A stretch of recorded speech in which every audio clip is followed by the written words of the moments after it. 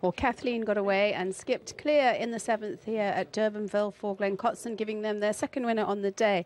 Well done, Glenn. She's a nice filly, isn't she? Super, super. Just well done to Jenny and Mike. Andrew was what app thing, something like that, and they were screaming going mad. They're obviously watching the migration, and it's absolutely fantastic, and just very, very well done to them. They've been staunch owners, and they sold the Dora stud, but they've kept a couple of mares, and this is just a super, super filly.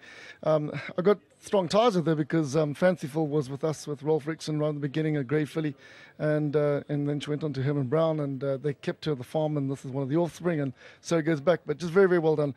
Andrew's first lead-in after all the winners that Eldora's bred over the years. He's never been here, so well done to him.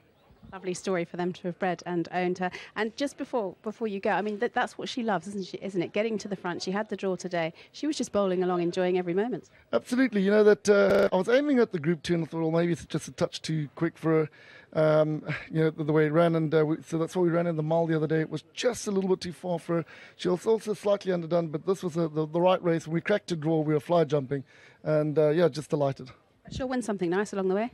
I think, speak to Jock, you'll see a little bit. I think she's a super little filly. Fantastic. Well done to you. Two winners today. Coming through is Andrew, and your first lead in. That must have been really exciting for you, and what a lovely story, as I said, to be bred and owned by Eldora. It was very exciting. She did extremely well.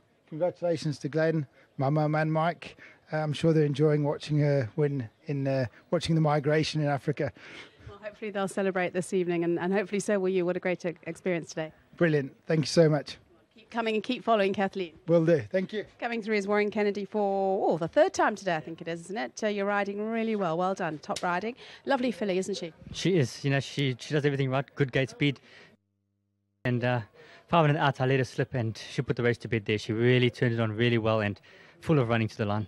I thought she'd have a big chance today because she had a good draw, and she does love to bowl along in front of you, so you had every opportunity to get there. But I didn't think you'd sort of skip clear and keep going like you did.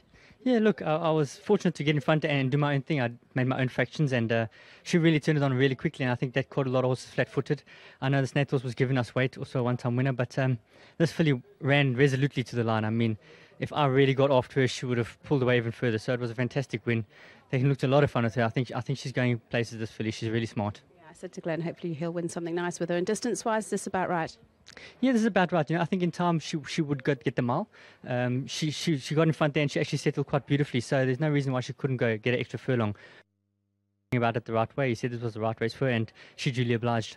Well, a top ride from you. You've had a super day. Well done. Thanks very much. A lovely win, number 7, Kathleen. She wins race 7 on today's card. Bred and owned by Eldora. Lovely to have the support on team to lead in, and a lovely ride from Warren Kennedy. He certainly had a fantastic day here, winning 3 races, and that was Glenn Cotson's second on today's card as well.